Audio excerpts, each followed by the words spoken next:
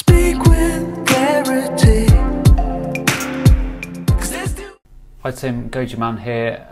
So it's now just nearly 1 o'clock in the morning and I've just been watching your video about the issues you've been having, and I was absolutely gutted for you watching it. So you said in your video if anyone has any advice then to give you a shout or let you know.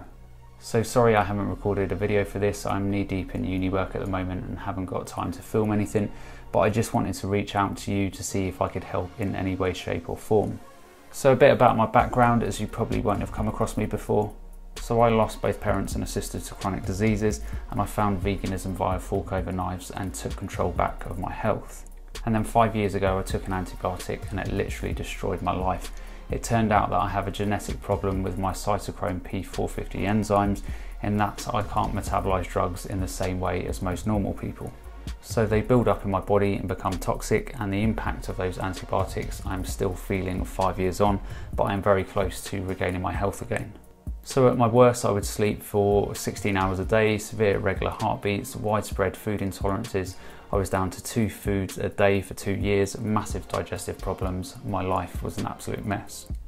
That left me in the same situation as you find yourself in now. I didn't know which way to turn. It felt like I was literally dying, and I was on the verge of giving up veganism and going carnivore because of all the different stories I was hearing about the carnivore diet.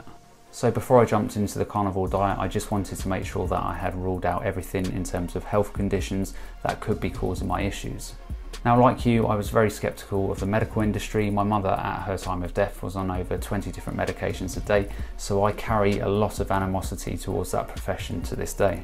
So I did a lot of testing, most of it showed very little, but I found 3 tests that turned everything around for me. The small intestinal bacterial overgrowth test, the organic acids test, and also the comprehensive stool test.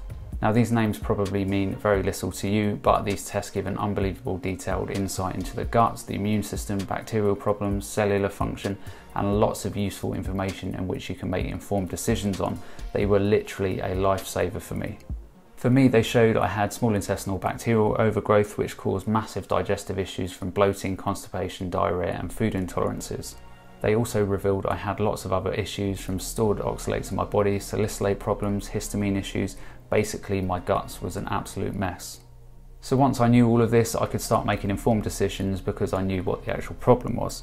So after going through all of this, I decided I want to help others and embark on a career in nutrition. So I'm just finishing a master's in nutrition and qualifying as a nutritionist.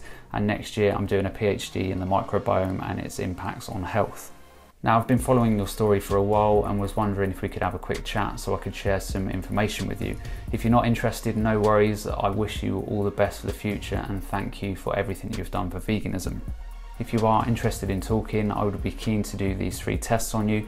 You can do them at home. It's literally just a stool sample, urine sample and a breath sample, and then these go off to a lab to be analysed. Then within 2 to 3 weeks, all of the results come back in and it reveals what problems, if any, are causing you to have so many issues with fruits and vegetables and digestion. I'm more than happy to cover the cost of these tests for you, so there will be no cost to you whatsoever. There is currently a tipping point at the moment where a number of vegans such as yourself are having massive issues, and I would love for the opportunity to show that it is likely to be the underlying gut problems that are causing your issues, and it's not the fruits and vegetables that are bad. And quite simply, when you fix the underlying gut issues, you can normally go back to a very plant-based diet with no issues. Anyhow, I've talked way too much. I will simply leave it with you. Just really want to say that we all appreciate you, my friend, for what you've done for veganism. You've got nothing to apologise for, and I hope whatever direction you head in, you find some peace and comfort. Stay safe, buddy.